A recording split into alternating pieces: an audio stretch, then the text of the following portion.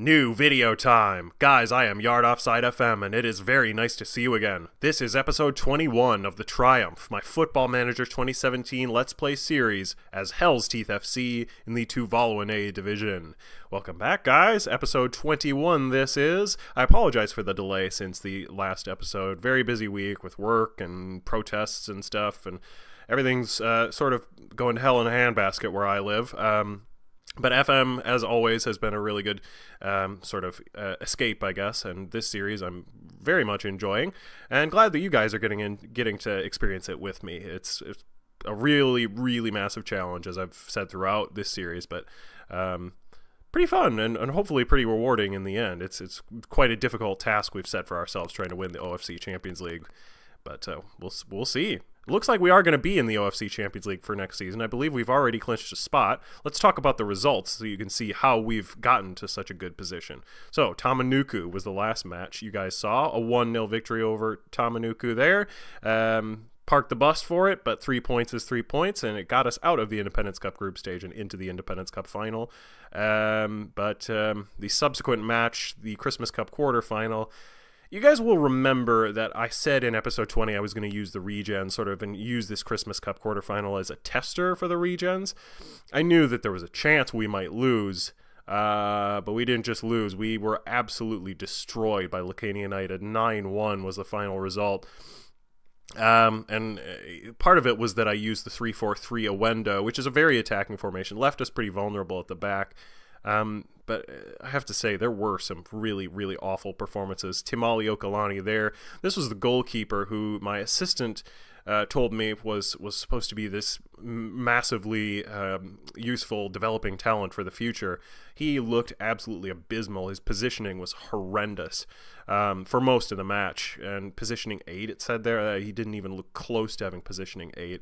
And I think I really blame him for a lot of what happened. So he is no longer with Hell's Teeth. Most of the team from this 9-1 loss no longer with the club. Just seems like it's going to be one of those years where the regen class is not really that good. 2016 seems like, we had some good players. Tito Tui, the defender, was a part of that class.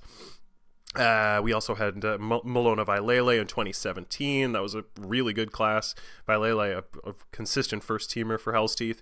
But 2018, it looks like we're not going to find any really, really star players like that, which is unfortunate, but, you get unlucky. And that's going to happen when you're a club that's really sort of trying to build a youth system as we are. So, 3-1. We had to move on from the Christmas Cup, which we were knocked out of. We played the Independence Cup final against Tofaga, and we finally lifted the trophy, guys. After that heartbreaking loss in the final against Luamotu in 2017, we are the Independence Cup champions of 2018. Ward scored, and Taumafai Tui scored 8 minutes later, so we were 2-0 up within 20 minutes. George Panapa pulled one back just after halftime, but Taufia Fiamalua sealed it.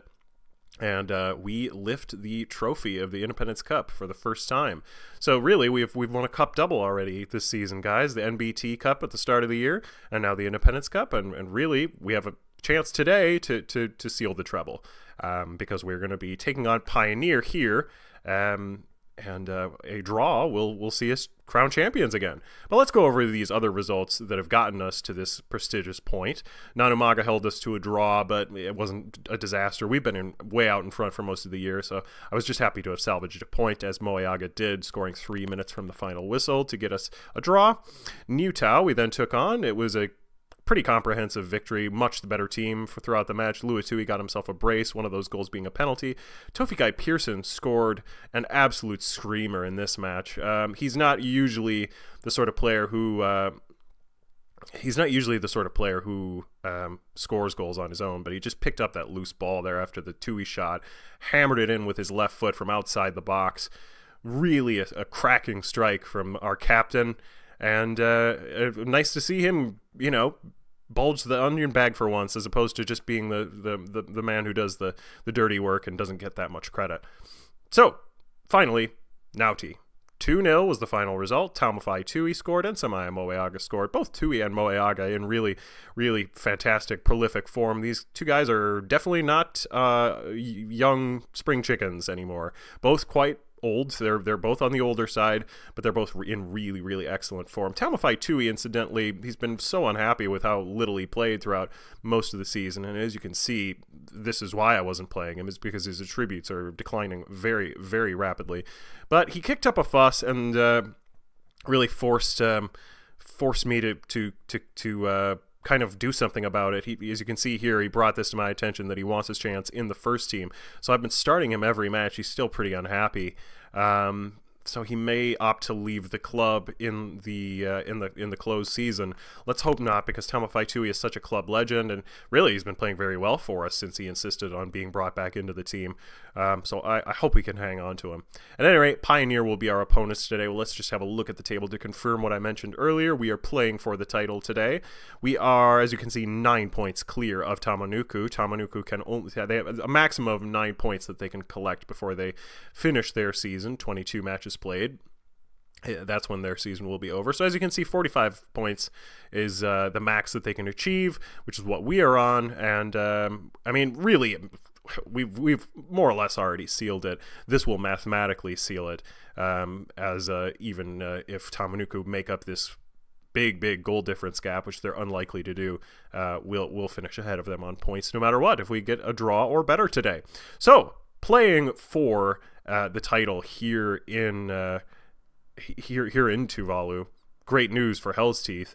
What's not so great news is the fact that we are without club talisman. Well, he's not quite a club talisman yet, but he's certainly a promising player for the future. Olalofa Ward. We were so happy that he that injury scare he had back during the Independence Cup group stage was pretty minor. But in the end, we had something a lot worse than a bruised shin. Strained ligaments that he suffered during a match. He's probably going to be out for a few more weeks, if I remember correctly. It's starting to look like Ward may be a little on the injury-prone side, and that could really hamper his development going forward in his career. But when he's not hurt, he's such a manifestly wonderful player, and I hope we can get him back as soon as possible. I mean, that's kind of a silly thing to say because he's so amazing, but, you know, we need him back. Finally, let's have a look at the finances, because I haven't done this for a few episodes, guys. Overall balance is now well over 120,000 quid. We're in very good shape. As you can see here, we had a little spike in expenditure, but I think that was mostly just travel costs from going to the OFC Champions League. And income has continued to be very good, as gate receipts are a big part of the money that we're making, as you can see there. I mean, the gate receipts have been pretty sensational all year long. I mean, you look at the average, you can't really see the average here from season to season, but it's pretty clear that this is our best season yet in terms of gate receipts. That's the green. I believe it's the green. I suppose we should check before I go ahead and say it's the gate receipts. That's the gate receipts in the green. So yeah, we're having a very, very good season on that front. And as you can see, the projection has us by the end of the 2020 season, we should be somewhere around £250,000 pounds. I almost said dollars again. So yeah, we are in very good shape going forward with this club. And hopefully that means that eventually, some point down the road, we can start increasing our professional status. That's really a priority for me. Let's get into this match here today, guys. As I mentioned, Pioneer, we are taking on. They're not very good this year. They're currently in 11th place, only won once so far, and hopefully they will continue to not collect wins here today against us. We're going with kind of a retro lineup today. Tapase in goal as usual, but then we've got Alasana and Vailele. We've got Pearson, Tinilau, Aliu will be back in the team. And the old trifecta that we used for most of seasons 1 and 2, Samaya Moeaga, Taumafai Tui, and James Lapaya, with Ward out and Okalani in pretty poor form. We're going with the old guard today. Of course, you know, James Lapaya, not that old, but he's been with the club since day one. So really, Imo Tofuola, I think really one of the only new transfers. I guess Tologo came in at the start of this season, as did Tini Lau. So 3 of these guys, sort of new faces, but comparatively speaking, this is a pretty experienced squad that we're going to use today. Pretty accustomed to wearing that orange, red, and black kit for Hell's Teeth. All right, so as you can see, 462 tickets sold. That's actually pretty low attendance-wise. I wonder if it's just because we're playing against a pretty poor team in Pioneer. I imagine Pioneer are not going to be putting a lot of butts in seats. But having said that, I mean, we can win the title today. Come on, fans. We need you guys to show up. As you can see here, Pioneer have never defeated Hell's Teeth in their history. Pioneer, by the way, another one of the clubs that I created from scratch, a fictional team. They don't exist in real life. I just needed to sort of create some more teams to fill out the A division so it could have 12 teams in it. And so I created Pioneer Vaiaku. We're going to be taking them on today. Okay, so lots of people struggling in match sharpness. I think the squad has perhaps got too big, and that is something I may need to address in the close season because a lot of players... I've been trying to rotate the squad, I think, a fair bit too much, and that's that's probably contributing to the match sharpness issues being even worse than they usually are. Okay, so a tunnel interview, and they want to know the day is finally upon us. Can you get the point required to become A Division champions today? I mean, it's Pioneer. If we lose this match to Pioneer, I don't want to say we don't deserve to win the title, but that would be an atrocious result. How much of a boost is Paitela Kalamene's absence to your chances of winning? I've never heard of the guy because Pioneer are so bad that none of their players ever end up on my scouting radar. Whatever, just focusing on what we can do. You come into this one in good form while your opponents do not. No shit. Do you perhaps fear complacency? Yeah, I mean, that's the kind of thing that happens in FM. You lose to teams that you should beat. It's always on the back of my mind. How have your preparations been affected by the 23-day gap in matches? Yeah, I don't know what was up with that. The fixture computer just gave us a big long gap in our schedule here, and that's another reason for the match sharpness issues. It's not been ideal, that's for sure. There was an international break, and a lot of our players went off with the Tuvalu squad, so that's part of the... But, you know, 23 matches for an international break. Give me a break. You could play a whole World Cup in that time. Well, not really, but... Anyway, okay, so onward and upward here. Pioneer we're taking on. It'll be interesting to see which kit they use, because Pioneer, I gave them these horrendous, like, chartreuse and black and yellow uniforms. We'll see what they wear here. Okay, we need to go for a team talk. As always, it's a little bit difficult to figure out where I should go with this without the players saying that I am repeating myself too much. Let's go with a passionate team talk. Just get them really G'd up for the occasion. I mean, we can win the title today. The title will be ours if we manage a win or a draw. But, you know, let's go for the win. Okay. I have faith in you. I have faith in you guys to win the title. A second in a row for Hell's Teeth. We've already sealed our place in the OFC Champions League. Let's win this today and get our reputation up. You know, winning the league, that's going to be the biggest way for us to increase our reputation, and that is another key component in trying to increase that professional status, because we need to start bringing in some players from outside Tuvalu here for us to really make it to the next level.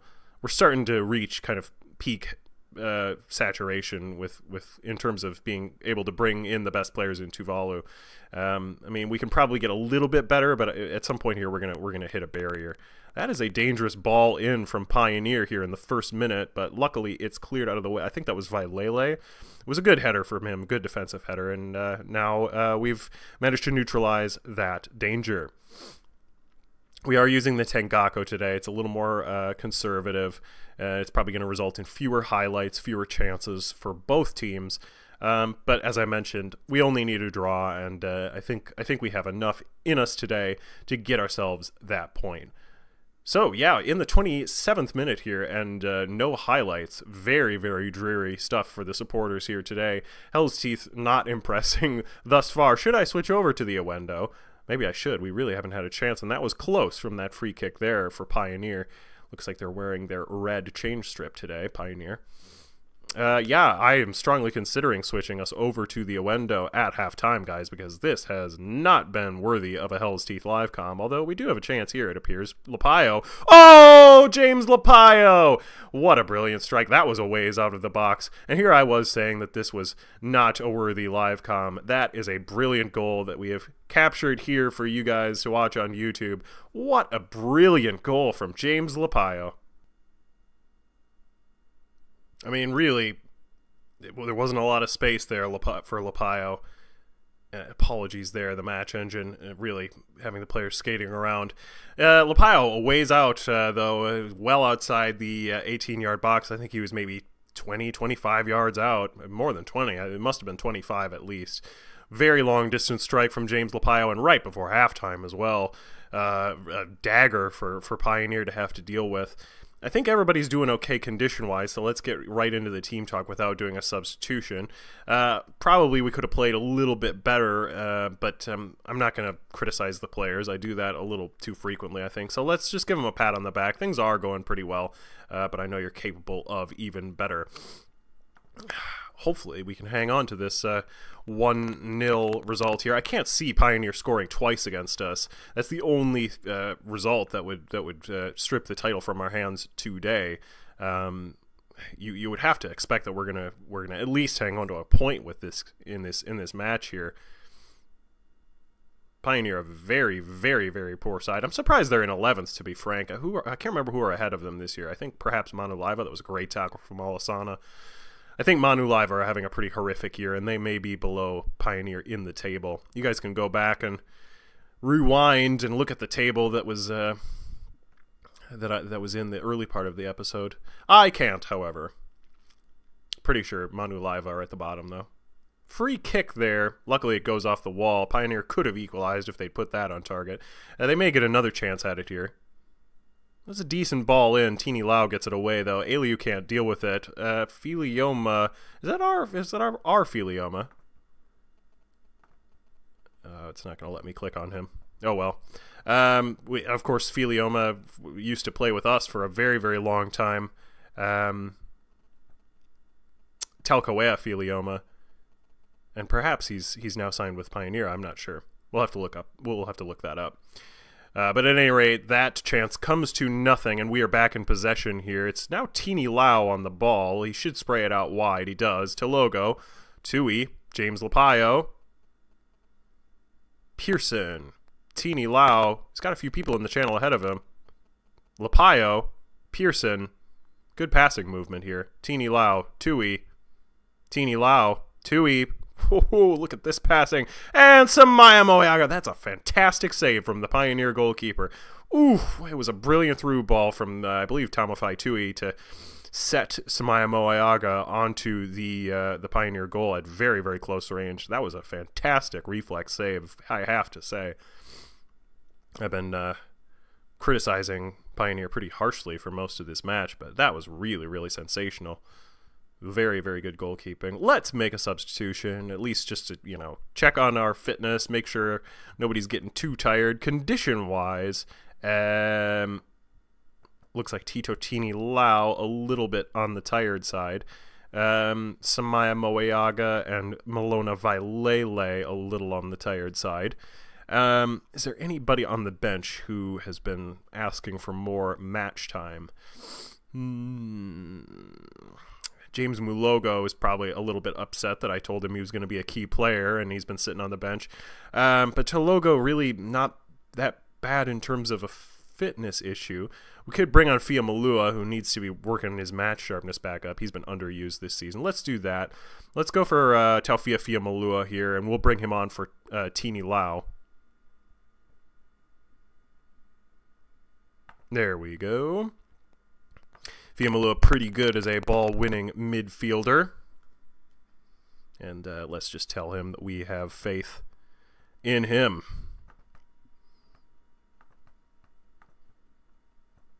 All right, so heading into the 67th minute here at the Tuvalu Sports Ground. Teeny Lau, the man about to come off, takes a shot. That was from range as well, but didn't quite have the pace that Lapio's strike did. Easily saved in the end by the Pioneer goalkeeper. Pioneer have done themselves pretty proud today. We've really run them off the pitch in many of our previous meetings, but they're playing quite well, really holding the line, and they're still in this. They could get a point out of it. Of course, that would be enough for us. Aliu, that was a great free kick there. I think it went off the bar. Looks like it has gone off the bar. Really nice chance for them. Let's use those last two substitutions. How is everybody doing in terms of rating? Is anybody having a real stinker of a match? No, everybody's playing okay. Tulogo only on a 6.6. You know what? Let's bring off Tamale Tulogo. I want to use Milogo just so that Mulogo doesn't get angry at not seeing any match time. He hasn't complained yet, but I imagine that he and several other players could be getting on my back if they're not receiving as much match time as they think they should be. We'll also bring on Toluona Tusela, very dependable, reliable, experienced veteran center back, and I think he'll help to just shore things up there. Not that I have anything against Imo Tofuola. He's been pretty good this year, but Tusela, really the experienced guy, and I mean, he hasn't been with the club that long. We tried to bring him in at the very start of this series, but I do sort of see him, despite the fact that he's not been there since the beginning, as one of our sort of old guard Tusela. So, okay, let's tell James Mulogo that we believe he has what it takes. Tusela, we'll do passionate for him as well. I have faith in you.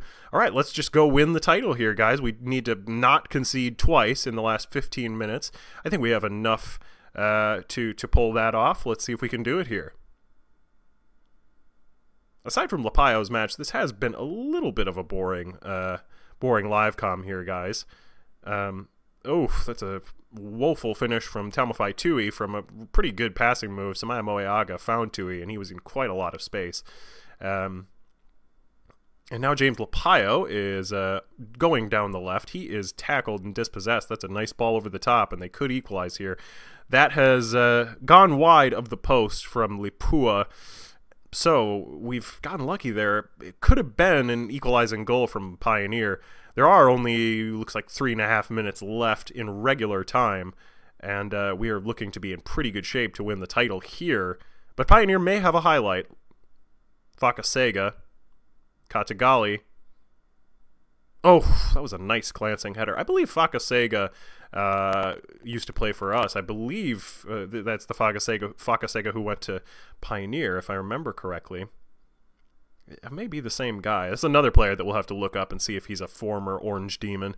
Looks like we are going to have a highlight here.